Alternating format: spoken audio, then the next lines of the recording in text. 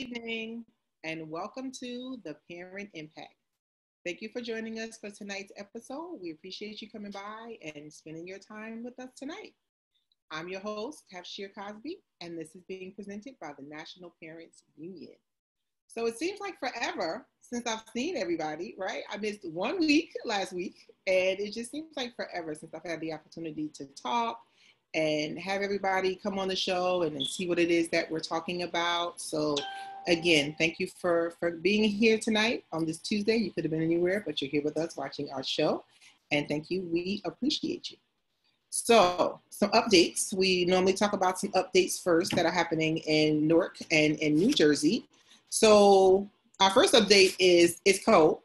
And it went from like 90 degrees to like 55 degrees. I don't know where that came from. I actually have on like a 3/4 length sweater because it's kind of cold and the heat is not coming on until sometime in October. So I control my own heat, but it's not coming on until October. So I'm going to keep my sweaters on and keep my sweatpants on, and everybody try and stay warm out there because I think it threw us all for a loop. I don't think any of us expected it to be this cold today. So I think it's nationwide cold too. I don't think it's just us in Newark or New Jersey. I think some of the other states got like a small cold snap. So that's new. That's new. So for our New Jersey update, everyone's talking about school. Everyone's talking about education. Everyone's talking about the kids now going back. Every school district is now back to school in some form or fashion, either remotely or in person or some hybrid of such. So it's a waiting game for families to see what's going to happen over the next few months with our COVID diagnosis and whether we continue to keep our numbers low enough so schools can actually open back up. But everybody's in school. Some people had some challenges at the beginning. Some schools went smoothly.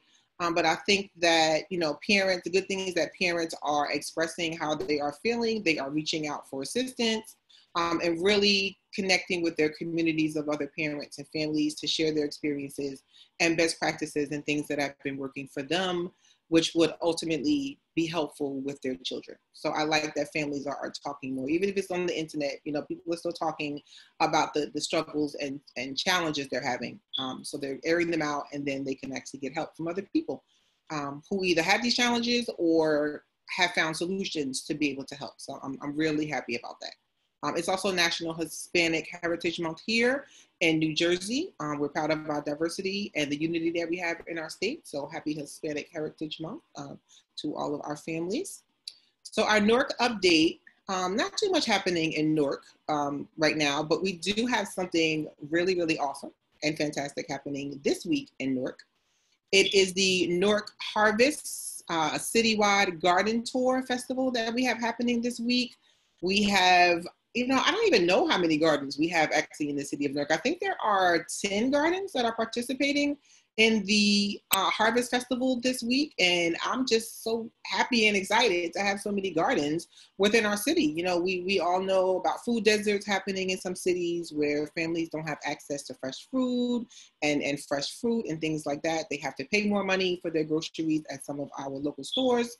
So we are happy and ecstatic that this is happening this week in Newark, where the tour is going to different gardens. There are going to be different events that are happening. It started yesterday.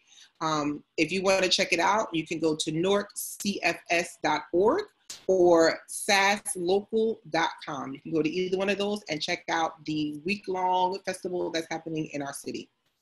So tonight, we are excited to talk to Mr. Bilal Walker, who actually is part of the Newark Food Festival Tour, the Garden Tour. He actually is an educator, an activist, and now he also wears the hat of farmer.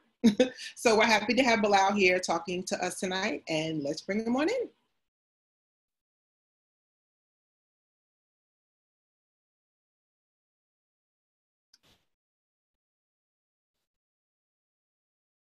Can you hear us? Hey, good evening. You might have to take yourself off mute. I think you're still on mute. Can you hear me? Okay. I can hear you. Okay, Okay, cool. awesome. Now I can hear you. Awesome. Welcome. How are No, you? thank you for having me. I'm doing well. How are you? Thank you. I'm good. I just, you heard me talk about it being cold. I don't know if that's going to affect like, the gardens or, the tour this week. I hope not. I hope people still go out there even when the weather's a little cold. We're New Jerseyans. We're used to it. Like it's nothing new. I know. So let's get I on. know. It is a little shocking to see the weather change, but I mean with global warming and I mean just with Jersey in general, like the weather can be really unpredictable. So Agreed. hopefully it warms up a little bit. Hopefully. Yeah, I hope so. But I'm sure it's not going to stop people from coming out to the festival. As long as it's not raining, No, people can come no. out. For the most part, people are really eager to get out the house. So it's pretty cool to see people want to come to the garden and do the garden. This garden tour is really cool. So I'm excited. It really is. Me too, because I didn't even realize we had this many gardens in the city of Newark. I Yeah, know we that you blessed us last weekend, right, with being able to come to your amazing space. I appreciate y'all coming. You all were the first parent organization to host anything there. So it's definitely we're grateful for you for sure. Anytime we get to engage with parents and parents can see the garden as a extension of like a meeting space that they may not have access to now, then you all are always welcome. Awesome. Thank you so much. I feel so proud having been now the first parent The organization first to the grace that. first parent organization, yes, We had a fantastic time. We love having our brunch and chat live in your garden. it's We'll cool. definitely be back. So let's Great. talk a little bit about you, right? I introduced you as an educator, an activist, and now you wear the hat of farmer. So tell us a little bit about yourself and how you've been faring during this COVID-19. So my name is Bilal Walker. I am a husband, an educator, a son. You know, I'm your typical, man. But just recently, I became a farmer, and I've always been really passionate about creative placemaking, and I think that it's really interesting to see what you can do with empty spaces. I don't know why I think it's cool, but I do. I got really inspired working with Anthony Smith from Lincoln Park Coast Cultural District. He taught me a lot about creative placemaking, and I interned with them for a while, and they were just really like they were doing things with like vacant lot activation and curating events that I didn't see anywhere else. Not to say that it wasn't happening in other places, but on that scale, which I always thought it was really cool. Um, and I thought about gardening as an option because I'd seen like gardens around in Newark and passing them, and I decided why not? Like this is a pretty cool thing to try to research. My wife is she studies like policies and she's very focused on like you know um, child health and well-being and underserved communities. So we just talk a lot, and we just ended up coming to this idea that a garden to feed people would be super cool, and it's like, all right, it's cool. Absolutely, and I love it. I love the taking of the space and turning it into something beautiful, right? So it's not just an empty lot sitting there, people to throw garbage in. But you're not a full time farmer, right? So we know that you're not a full time farmer. So tell us what else do you have that you have going on in your life besides being a farmer? Um, I'm a college student again. I'm in a new master's program to study child policy and advocacy. Uh, I still work in education. I'm a program manager. So I kind of get a little flexibility in designing programming for young people, which is something I'm extremely passionate about. And then aside from that, uh, I'm a farmer, and it takes up a tremendous amount of time, way more than I anticipated. And I have such a respect for this Black real like birthright. The historical context with Black people and agriculture is just I feel it's fulfilling for sure, but it takes up some time, and you learn, and it's really relaxing. Yeah. And a lot of times we don't think about like urban farms, right? We don't really think about, just we think about urban areas, asphalt jungle, different crime happening and things like that. But then we don't think about these beautiful spaces that you guys are actually creating out here for people to come, like you said, and get food, fresh food, have that food be farm to table food where people can actually food, cook tonight's dinner, make something healthy, Mm-hmm. enjoy a new vegetable that they may have never tried before. Go to Right. your garden and have something, because I know you had some amazing herbs and vegetables in your garden. I know we Thank talked you. about growing some eggplant. I told you when you get some eggplant in there, definitely give me a I call, love because that's one of my favorites. good. I love to get like a fresh eggplant, some cucumbers to go on my Mm-hmm. salad. I made myself a salad earlier. The cucumbers keep getting eaten. We had a few, and we have some groundhogs that come in and kind of eat up the cucumbers. So we took those out and we just planted some fresh herbs. Herbs seem to do really well there. Okay. Um, and just for context, we're located at 29 Grafton Avenue. The space was once a vacant lot for about 15 years. There was a bodega next door, and people frequented the bodega, and uh, you know that lot was just always there. It's just a part of that community. Graffiti artists have come in there over the last 15 years and done numerous amounts of like graph work. So there's so much like culture tied into the space itself that aside from us trying to connect with families and like close the food poverty gap for Northward families, we also want to create spaces where people would come in and have community-based workshops, advocacy campaigns, whatever the case may be, so that there's a safe space for people in that community for sure. Absolutely. And tell us a little bit more about the name. I hope I'm saying this right. Jana on Grafton. Am I saying that right? Agenda. Jana. Oh, I knew it. I was practicing it too to make sure I was going to get it right. Of course. Jana on Grafton. So tell us a little bit about the name and what it means to you. Okay, cool. So, Jannah is an Arabic word. It means paradise. And as I was thinking about the garden and thinking about like this project to activate a vacant lot, what stuck out to me and my wife was just like the religious connotation that we believe as Muslims comes along with sowing seeds and feeding people. So we thought like paradise should be for people, regardless of where they live. Everyone should have, a space that just feels peaceful to them. And um, we believe that, like, even saying rest in peace, why do our people have to wait until they get to, why do they have to die before they experience peace and get to heaven? Or, we lose loved ones and we're like, okay, they're finally at peace. They should be able to have peace in their own community. They should just feel that. It should just be a space for them to get that. So that's what we want the garden to really, we're hopeful. That's a large hope that it can become something like that for that community because they deserve it.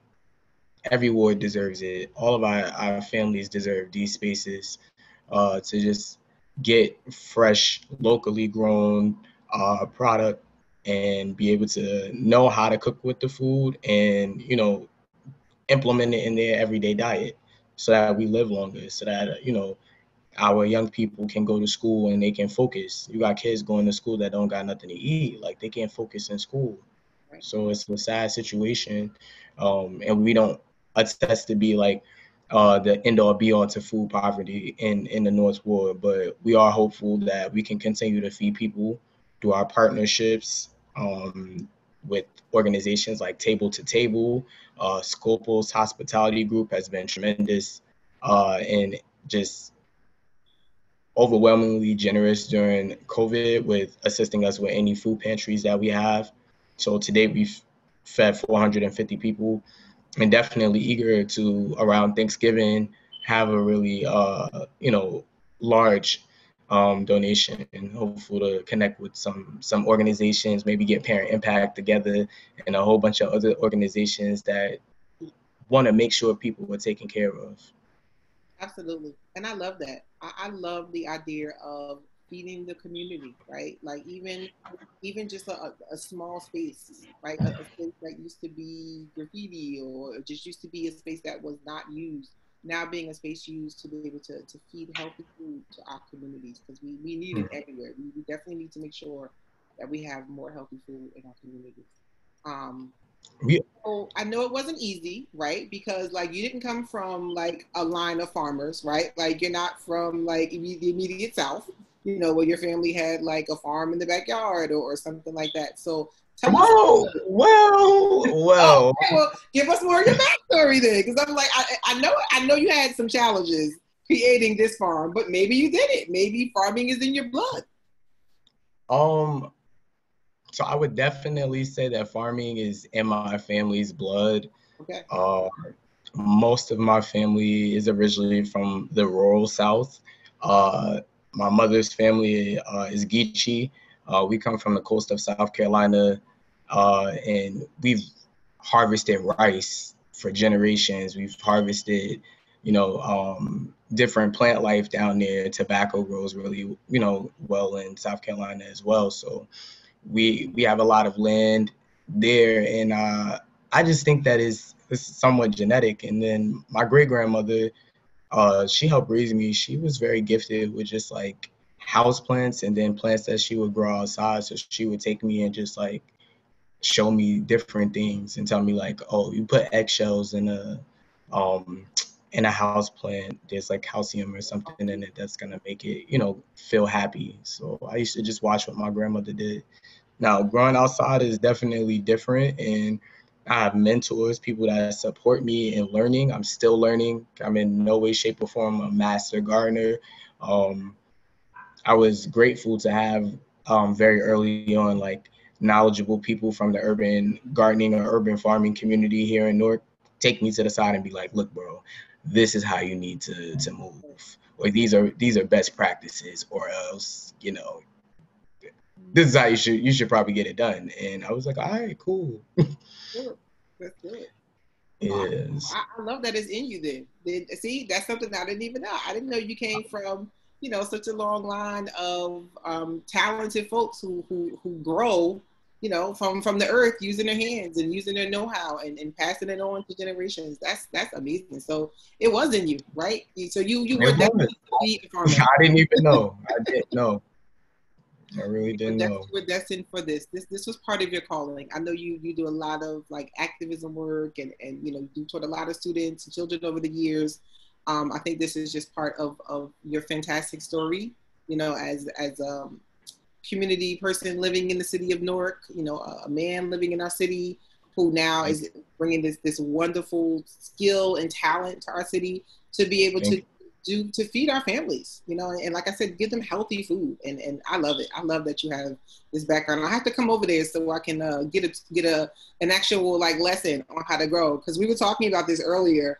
We had like a coffee break with our National Parents Union. We get together and just Right. talk about stuff. And I was just telling them like I have a black thumb. I cannot save a plant.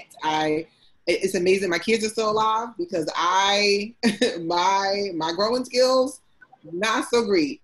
Really? When my daughter went away to Cyprus for school for 3 months, Yeah. I had to Wow. watch my grand plants, and they were my grand plants, and I talked to them. But she had like a cactus and like a succulent. So like those are easy. You give them water once a week, and they're fine. Anything else, forget it. Succulents are tricky. They could be a little tricky. Kind of even to your point about like learning, and like we not only want to just teach people, we need to teach people. I think sometimes I focus on just sharing so much of our amazing partners because it helps us to impact a larger amount of people than what we are really growing inside the garden. And that's because this is a pilot for us and we're learning how to yield the most product. What type of produce do our families want? What does the typical family in the North Ward what does their financial or living situations or conditions look like that makes them a family that qualifies for the programming we're trying to do here.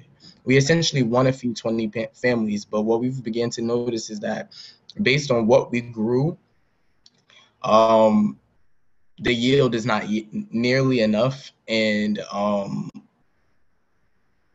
we need to pivot on the types of produce that we want to plant for our next growing season. We need to pivot on maximizing space. We need to consider whether or not we need to look for additional spaces to create more gardens, to feed more people. But it's just been a learning process, and I'm really inspired by people like Tobias Fox, all of these gardeners all over the city that have been doing this work for like 10, 12 years, well before I even got into the lot. Tobias has been doing this with North Science and Sustainability for a really long time, and it's really amazing to see all of the transformative work that they've done and how it's translating into land acquisition within the city and things that they're able to. They're really creating a new food system with what they're doing, and or I should say what we're doing, because Jenna and Grafton is a part of New Community Food Systems. We're a part of their advisory board, so. We take our insight and best practices and skill-based learning. We want to mirror a lot of what they're doing and, take things one step at a time so that we can empower more people to get gardens. We want to get people trained and equipped with the skills necessary to grow their own food. And we also want to teach people, hey, if you want to acquire your own garden, this is how you develop a proposal. This is who you need to speak to. This is how you need to go about presenting this information. Yeah, and have that information is passed on, especially to our younger people, right? Absolutely. I mean, Absolutely. that's an important skill. You never know when you may need to learn how to grow your own food. I mean, this is You don't. 2020. Anything could happen these days. Like you just really never know. And we And talk this is about like food disparities and health disparities, right? And right. we know that food deserts are real. We know that people have to go out and spend a bunch of money. They don't get as fresh food as they would normally get. And that was actually going to be my question for you. Like, why is it important for people to learn how to grow food in their own communities and the importance of the farm to table food? Like, why is that important in our community, especially our African American communities and our urban communities? It's really important because Black people will continue to starve if we do not. And I mean, if you look at the work of Fannie Lou Hamer, if you look at the Panther Party and the work that they were doing around organizing to close food disparity gaps in urban communities, setting up breakfast so kids can go to school. Though that's what my leaders did. I respect that, and I have enough common sense to know that if I continue to see something repeatedly happening, it's probably gonna continue to happen. So I encourage people to really consider Black people we need to shift our focus a little more to environmental justice, because environmental justice is where everything is lying. If our kids don't have food, they're going into our school buildings and they're not in a good space. We don't want that for them. And nobody wants to send their child to school knowing that if my child wasn't going to school, they probably wouldn't have the best breakfast. So they may not have breakfast at all. Um, so we think about even asthma and the pollution that we have in urban communities. So we're two for two. We got food deserts. It's not enough food for people. Then we getting hit with air pollution. Now our kids got asthma. Exactly. And You got kids, struggle. really struggling to breathe on a day-to-day basis. So I think overall environmental justice is like a really strong focus that I would like to continue my research on, as far as my hopes of becoming like an anthropologist and just studying Black communities, Black countries, learning more about how the destruction of an environment takes a toll on the people. Yeah. Especially African Americans, and especially African Americans. Now, low income communities. Yes. We talk a lot about not having a lot of people not knowing about having fresh food in their communities, and really being able to take that fresh food from farm to table and even knowing how to cook it, Mhm. right? A lot of people, think about something like a collard green, right? I mean, we cook that thing to death, right? Yeah. I mean, it's good, but like, we add oil and meat and seasoning, and all those things that go in it. But it's sometimes unhealthy. We love it, but it can be unhealthy. Look, I'm gonna put it to you like this. I'm gonna keep it 100% with you. My turkey neck need to be inside my collard greens. That's the best I can do. my, my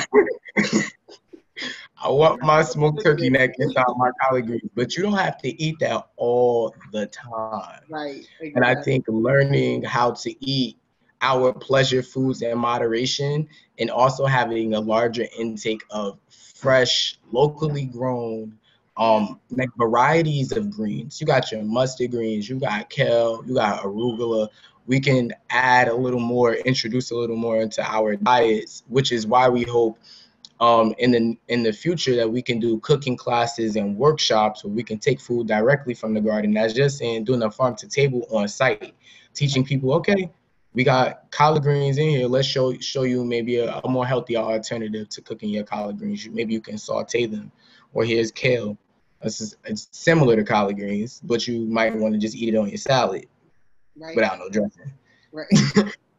Just exposing people to different types, right, of fresh Yes. fruits and vegetables. I mean, I know lots of people who don't eat Mhm. things like squash or eggplant or some different herbs. Some people are just like, I'm not eating that, but maybe they didn't have it cooked right. Maybe it didn't taste right the first time. But we want to make sure that people at least can know about the food that's being offered and try it. It's fresh food.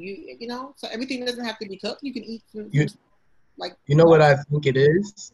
I think it's the fact that we have so many fast food restaurants. It's ridiculous. Black people work really hard and we don't make a lot for what we work for. And then we get home and we're tired and people are just like, you know what? Like, no, McDonald's. You know what? Checkers, Chicken Shack. Like, it's over. Like, I'm not cooking tonight. Um, and they make it so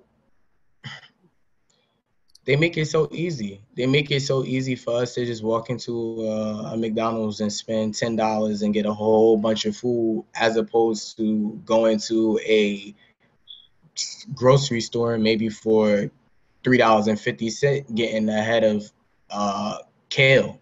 So it's like, am I gonna get kale and I'm gonna only just have lettuce, or am I going to get like another 4 or 5 burgers? Like what is it really? Is it worth it? And I think a lot of people choose it's not worth it. yeah.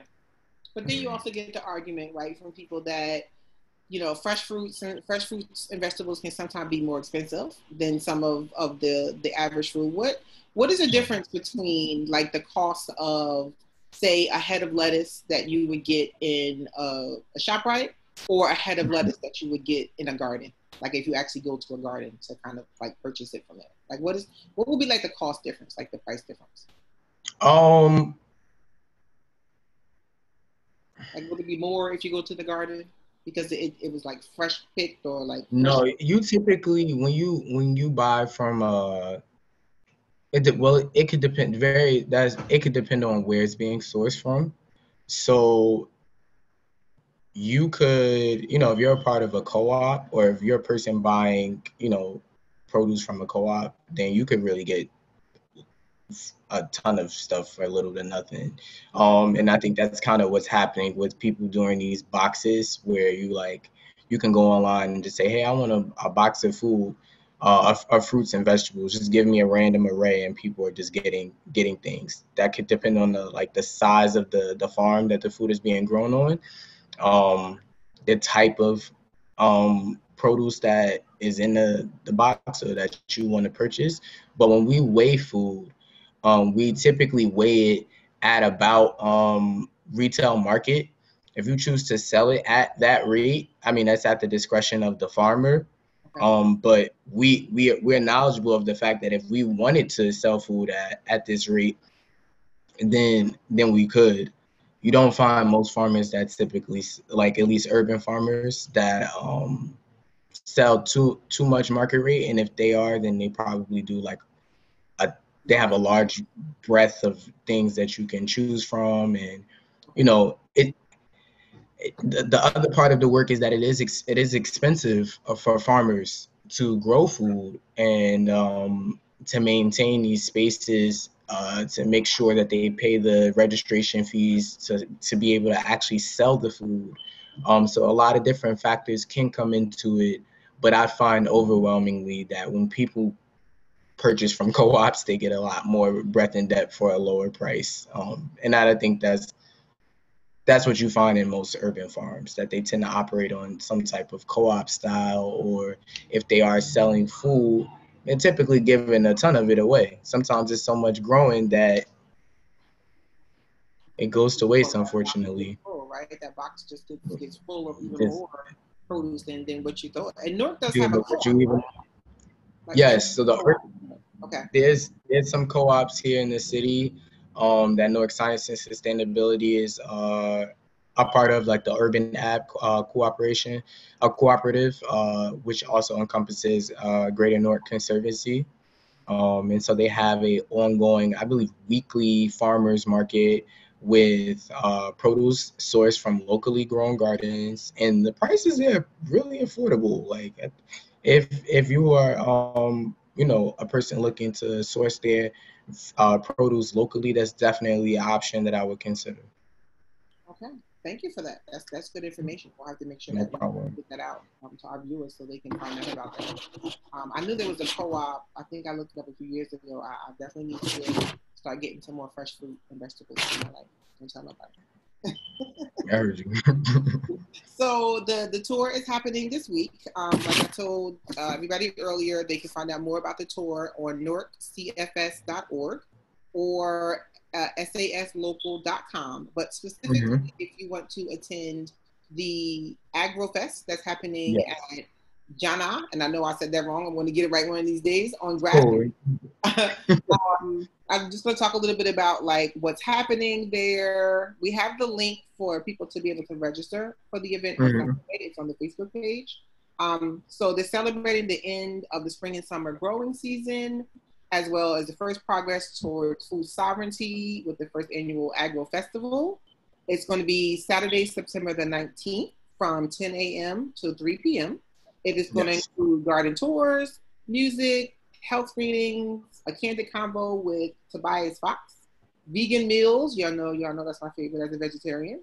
So they're gonna have tours and teas, yoga sessions, sprout juice toast off. So if you can on Saturday, Newark and surrounding cities, please come out to the Agua Fest. Please come out to this week's food tour. Yes, please come. See what's there, right? We're super excited to have people come out, because uh, we probably will do a small trial of different winter vegetables, but the process for us acquiring the space, through the adopt a lot process, and actually planting and transforming that space happened really, really, really quickly.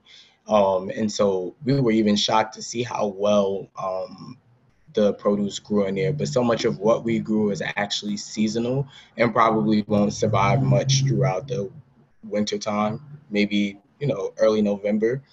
Hopefully we still, because we have some mustard greens in there that I hear will go into like November. So we'll try to get some greens and stuff planted. But this is us just doing like an acknowledgement of where we want to see the garden go in the next, year to 2 years, and our hopes for the future work at Grafton, sharing our story with our partners and our colleagues, our family members, the people that have supported us, um, and just impacting people, letting them know, like, this is, something that you can do. It's not out of, the scope of a person's reach if they're interested in learning about urban farming or urban gardening. And we're going to have a ton of different things, even HIV testing, which is like, we went back and forth with testing, and I'm super excited to share that Hyacinth Foundation, which is a HIV AIDS awareness foundation that has been doing work in New Jersey for over 30 years, is going to have a table out there and a mobile testing unit for people that are interested. And this is, for not just people who are coming into the garden, but people of the community. A part of us acknowledging where we want to go is acknowledging that that particular area has a high usage of drugs. And from what we cleaned up in that garden, severe heroin usage, which puts people in the community at a higher risk of having HIV or AIDS. And our community historically has saw that Black and brown people during the late 80s and early 90s, you know, the heroin epidemic, the crack epidemic, it took Newark by storm, and it's affected so many families in the community. It's affected people in my family, people that had lives, that had identities, that didn't have a fighting chance because of the fact that they were Black and they couldn't afford that medication that white people could afford back then. And they didn't have the resources that other people had. But so much of AIDS research and so much of its advocacy was built on the back of Black men and women of all sexualities. So I'm always gonna highlight any opportunity I have to get people focused on HIV/AIDS awareness, directly connected to the community. It's a health disparity that we're facing. So we encourage people to come out. If you don't know your status, make sure that you know. Absolutely.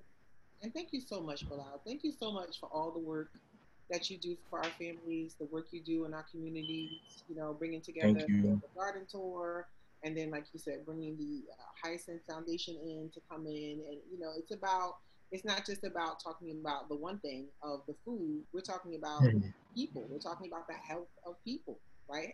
Eating healthy food is one way that we can make sure our community is healthy, but also making sure that they know the status, their HIV status. That's another way. And I know you do a lot of work also um, with asthma, with children with childhood asthma, right? You want to Yes. definitely show awareness for that, for families that have children that have asthma and different triggers. And food is even one of the triggers, right, for an asthma attack. So Absolutely. we start to eat healthier, then we make sure that the children are healthy, our communities are healthy, and we're staying together as a community. It's so awesome. I love Absolutely. having this conversation with you. I love that. Well, I I love the appreciate being tour. here. I love what you're doing at your space. And the space is not just a garden, right? It's a space that people can actually rent and have small events there. We had a fantastic event there. I know there was a fantastic event that happened after hours. I wanted to come back, like, and spend some time with those people and like their event. It was It a good was amazing. It So was a good so good. It looked so good. And so our Thank you. community, please come out this week, support your local urban farms, support your local urban farmers. Come out on Saturday, support Jana on Grafton, 29 Grafton Avenue in Newark. It's really easy to get to. It's right off of McCarter Highway, 21. It's like one exit, a right turn, and you're right there. And it's a wonderful, wonderful, wonderful space. So tell us how people can get in touch with you, how they can learn more about Jana on Grafton. I know we have the information on Facebook, but how do people learn more? So, for any questions, you all can reach us at Jenna on Grafton. That's JANNAHONGRAFTON at gmail.com, and we'll respond to you shortly.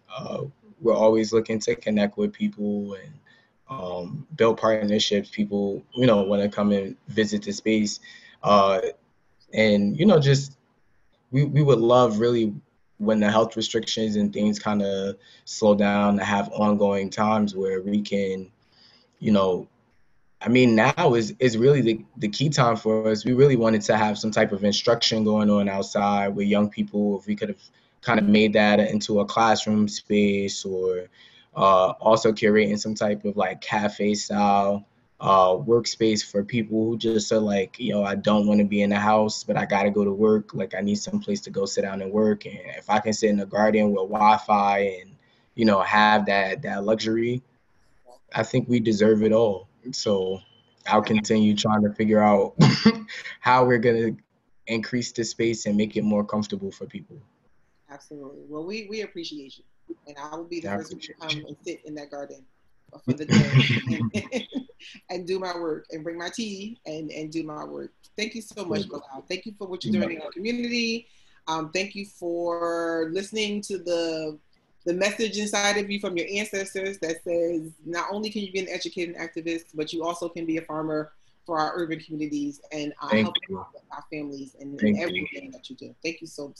We love having you as our guest tonight, and we look forward to having you again and seeing more about what you do, right? And supporting you in every possible way that we can. So and you all let me know how I can support you. I want us to continue to figure out how we can maximize the space for ongoing programming for you all. If there's an opportunity to engage with parents, then just know that our doors are open. Awesome. Thank you so much. That's music to our ears. Thank you so much. We're always looking to engage. Thank you so much. Well, this was another fantastic episode of The Parent Impact. We thank you for coming by to talk to us today, to learn more about the urban gardens that are happening in the city of Newark. Please get out to the food tours. Again, if you want more information, it's newarkcfs.org or saslocal.com. You can connect with Jada on Grafton. They're on Instagram. Please check out more about the tour. Check out more fresh fruits and vegetables that are grown locally in our city, from farm to table. Really great opportunities for people to learn how to farm, because it will be a useful skill. You never know what you might need. And also to provide food to families who would otherwise not have it. So thanks again for joining us. We have 48 more days to go. We can't leave without talking about this election. We have 48 more days to go for this presidential election. Please learn when you need to fill out your voter registration. In New Jersey, the last date to register is October the 13th. Please register by then. We now have online registration, which is something we've been waiting for a very long time. Please make sure you register to vote. Please make sure you educate yourself.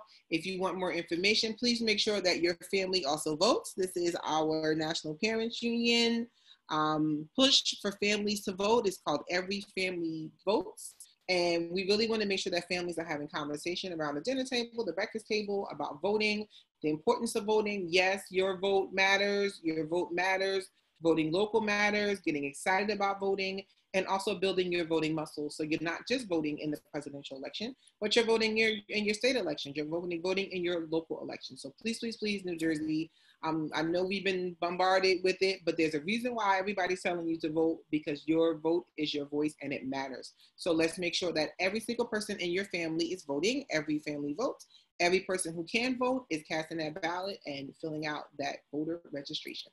If you want to learn more about us at The Parent Impact, please hit us up on Facebook at The Parent Impact, or follow us online. Go to our website, www.parentimpact.org. Thank you. Have a good night. See everybody next week. Bye.